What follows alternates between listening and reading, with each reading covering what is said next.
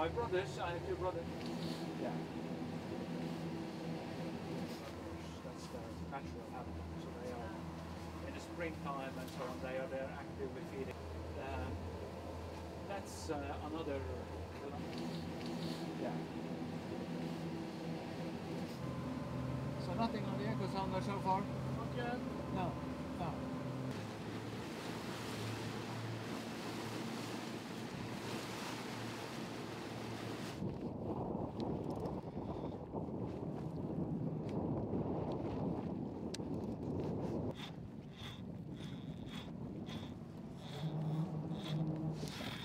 Yeah, we are trying here to catch northeast Arctic cod that we have seen on our echo sounder.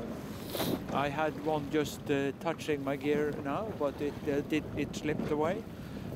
So we know they are here. They are coming because the water are warm enough for them to be here to feed.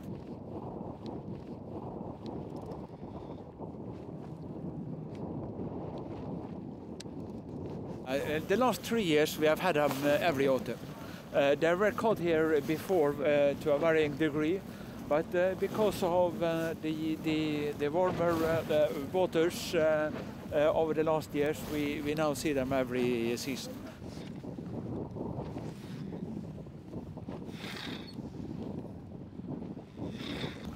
They are, of course, reducing the number of polar cod. They are eating them, of course, but they are mainly feeding on krill and bottom organisms. So,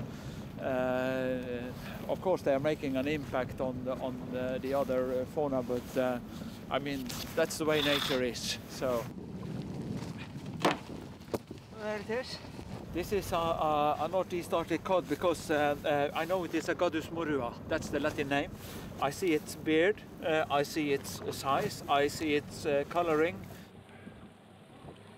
Kom igjen, Lars.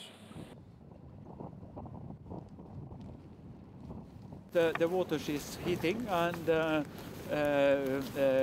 waters are then so warm, 3 to 4 degrees centigrade, that it is possible for the species normally living further south to come all this way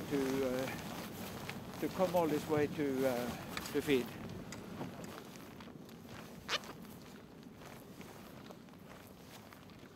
Yeah, the locals, of course, they feel happy. They get cods, and there are more and more fishing, and it's every year. So we get a lot of cod and haddock. They are a couple of them. They are seeing now what I'm going to do. So and they are checking. So.